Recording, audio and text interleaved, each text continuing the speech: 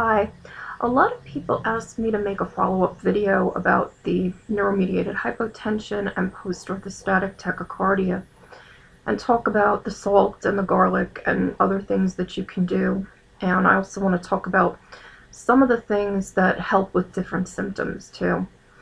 The salt in your diet is so important, and we have all been brainwashed over the years to think that salt is like the worst thing you can do.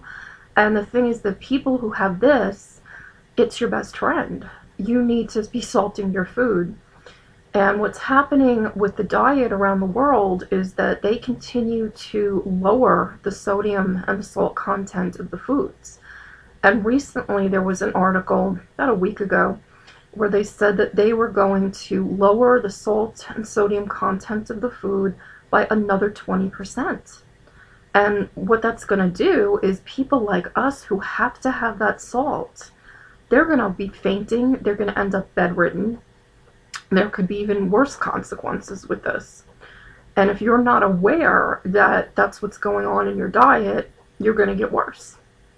So there's like nothing more important than stocking up on some salt, but it should be the right salt, like I had mentioned before. It has to be the salt that has all of those minerals in it.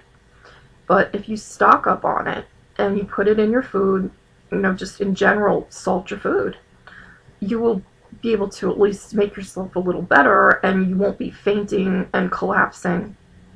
And it's really that important with this disease. Like, I can't stress enough how much salt in your diet is that important. The garlic is hidden in so many foods, and when people tell me, oh, I don't have garlic in my diet, I'm like, yes, you do. It's hidden in soups.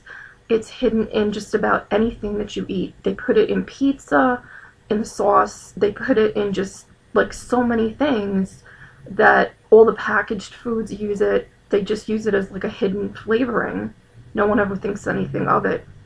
But you really have to get that out of your diet, because that really is what's making you sicker. Let's talk about what works on the fatigue and the brain fog, because so many people keep asking me this over the years, and it's like, if you want more stamina, there's a difference between the stamina and the fatigue, but if you want more stamina and you want to last longer at what you do, vitamin D. It is the only thing I have found in like all these 19 years of being disabled with this that will give you some more stamina. High doses of vitamin D. I used shiitake mushroom extract because that has the highest amount of vitamin D in the world. Something about that particular plant, mushroom, it has the highest content of it. You can use shiitake mushroom extract, but you still need pretty high doses of it, like 6 pills at a time. Or you can use regular vitamin D, but you should be having like at least like 6 of those a day or more. And you'll find that if you do that every day, you'll have some more stamina. You won't be as fatigued, but you'll still have your fatigue. That's like it's never going to go away. There is nothing that gets rid of that fatigue. But you'll have more stamina, and that's really important. Okay, royal bee jelly works on the brain fog. If you want to clear your brain, it's royal bee jelly. But once again, you got to do it every day. And the only brand I found that worked was called Premier One, and I had to take that like every single day.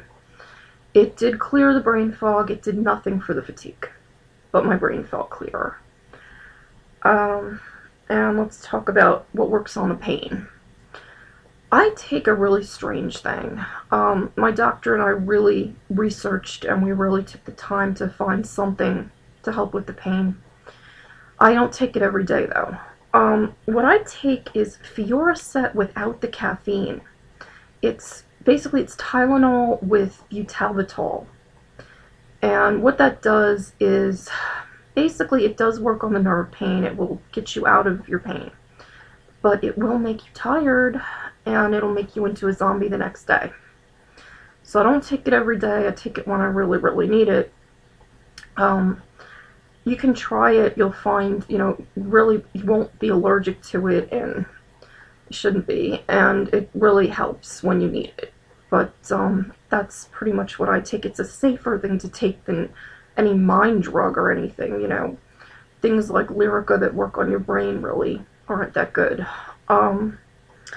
And that's really about it. I know I sound rushed because, I know I have the 10 minutes to talk on this video, and I hope that this helps.